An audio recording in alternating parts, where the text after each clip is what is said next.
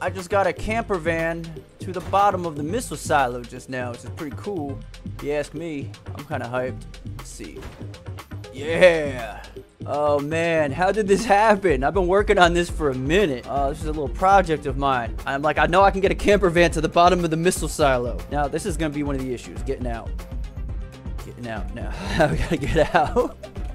Hell, you got a lock? I got a lock on it. Yeah, I know, it's weird. First of all, you know, realistically, you're not supposed to have a camper down here. Yeah, screw the laws of physics.